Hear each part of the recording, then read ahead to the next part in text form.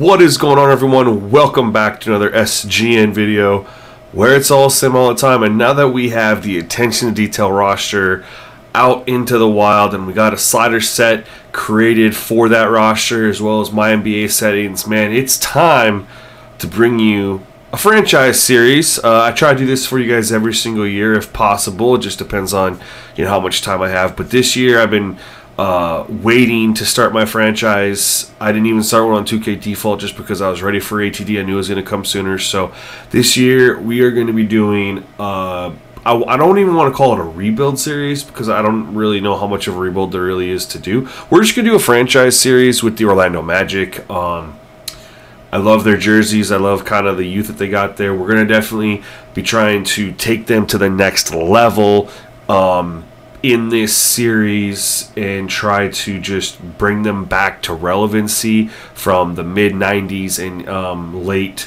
2000s, early 2000s, like 2008, 9, 10, 11, 12, right? They were really strong then. Anyway, so we're going to do, this is the introduction video for my Magic franchise, and we're going to kind of talk about a few things. First, we're doing a start today from November 4th. That's when I created this, so we're couple days behind in real life. Who cares? It doesn't really matter. Anyways, let's go ahead. We're gonna discuss a few things. Number one, we're gonna go over the roster. I'm gonna kind of give you my thoughts on the roster and what changes I'm going to be looking to make within the roster. So when we first go in and look, obviously we got a couple injuries. We know that. Like Magic are seem to be just always hit with injuries. We're down Cole Anthony and Markelle Fultz right now. Obviously they're not long-term injuries, but they're still there. We have Jonathan Isaac out with that Achilles, and he's been what feels like for forever. And he's obviously a younger guy that we don't know what we can do, but I like where we're at with the point guard. I like Cole Anthony.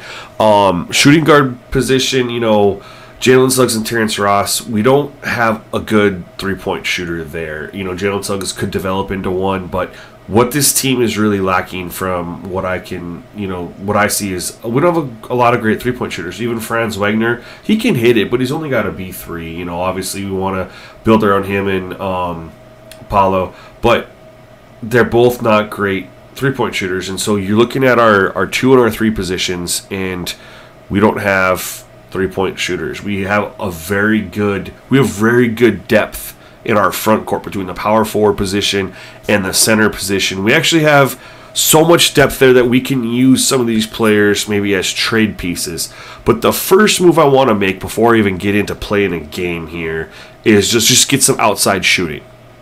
Even just one player, and not just outside shooting, but a scorer, someone who is we got that go-to scorer. We have some good players, but are they go-to scorers necessarily yet? If they can't shoot the 3, you're really limited to driving or shooting mid-range, and so you don't have the full option there. And so what we're going to do is we're going to look at how can we reduce the clutter that we have in the front court, and what can we do to improve our shooting without sacrificing too much of our future with giving away draft picks and stuff, because we do have 2 first-round draft picks coming up this year. Ours and the Bulls, so we don't want to do anything that would really jeopardize our future, but we want to obviously make a jump, and now is the time to maybe make a move and see what we could do with some of these players. So basically we're going to try to see if we can't find someone who can stretch the floor for us, create their own shot, not be reliant on anything else. And so let's go ahead and see what we can do as far as finding that player. I didn't really have a person in mind, so we're just going to go and search for them. We're going to search. We want a combo guard, which I guess could be a point guard, shooting guard, but I was more thinking like a 2, so we could play the 2 and the 3. Someone who's not too old, and basically the main thing we're looking for here is they need to be able to shoot. So don't care about their height too much. Excuse me, I don't want to be undersized if they're going to potentially have to play the 3. I know that basketball these days is positionless, but that could lead to a lot of really bad mismatches. So, but the main thing is we want A- or better. It gives us 21 options here. And we'll go take a look. Problem is, because we included small forward in here, now we're going to get the guys who are small forward, power forward, not potentially small forward shooting guard. So we're just going to have to go switch this to just straight up shooting guard. And see if there's anybody here on this list who we think we'd actually get. Obviously, the first 4 guys are on not happening. Tyler Herro just signed a huge new deal. I don't think I want that contract. Gary Trent Jr. is very intriguing. He's on a 1-year deal, so they might be looking to move him if they're not going to re-sign him. Jalen Green's a second-year player. They're not going to trade him. Luke Kennard is just a spot-up three-point shooter, not really a create-your-own-shot kind of guy. Same with Kevin Herter. For the most part, I mean, he can create a shot a little bit more, but still not the greatest. And we get down the list here, and we're starting to get into lower overalls. And so basically kind of what I saw on this list who is sticking out to me is Gary Trent Jr. And I'm a big fan of his. I had him in my franchise last year. I believe I grabbed him. But not only does he stand out, he's 23 years old. He can shoot the ball. He can score at the mid-range. And he's on a 1-year deal. So they're going to look to move him. They haven't extended him. This is our time to try and pounce. And the offering of Jalen Suggs and Terrence Ross isn't that big of a deal. I would like to keep Terrence Ross because our second unit, I don't have any faith in our second unit. I like our starting 5, and then I like that we have, our front court, our backups are pretty solid. If we, whoever we go with starters, we have a good rotation with the power forward and center position. But point guard, shooting guard, small forward, I don't really like what we have there as far as offensive weapons.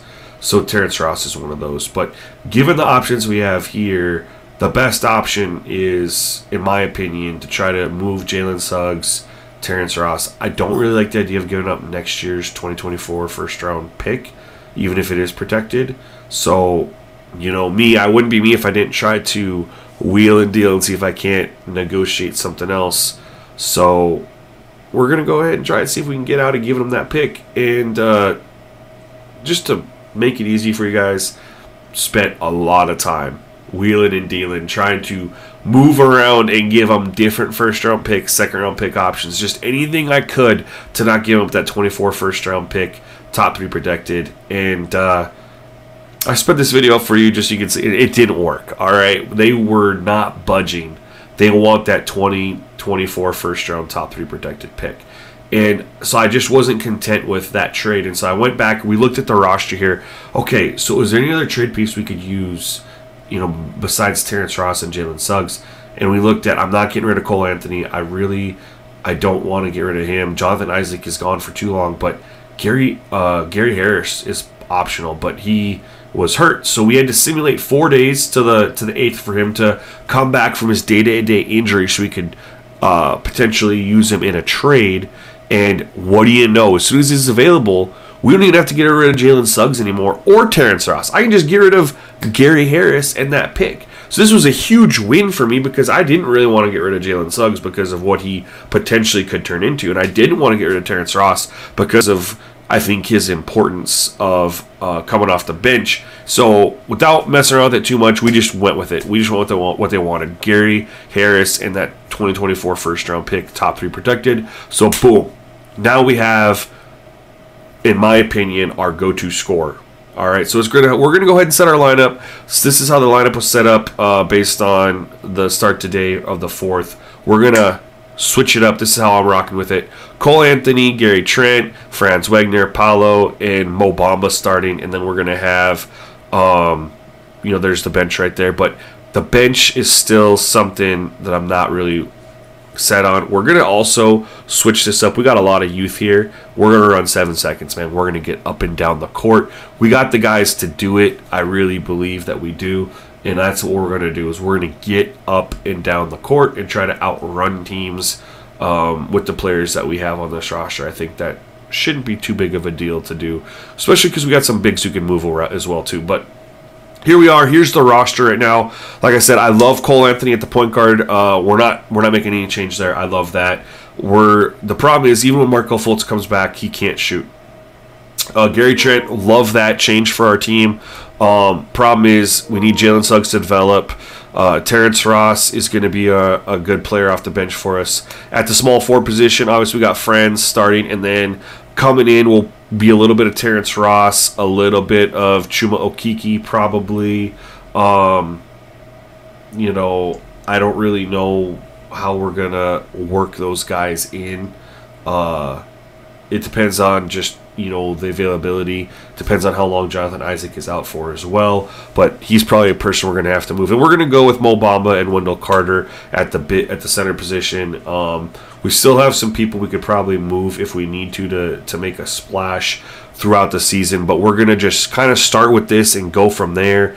The big key is going to be when Jonathan Isaac comes back, because he could either become a huge part of our offense or a trade piece. So anyway, guys, this is our Orlando Magic. We're going to be doing most of these games. We're going to be streaming on Twitch because I can't really get these full games on YouTube for you guys. So we're going to do a lot of streams.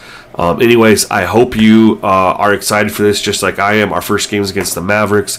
Make sure you're following me on Twitch so you can check that game out and watch it. Otherwise, guys, that's it for me. Stay tuned to the next video. Peace.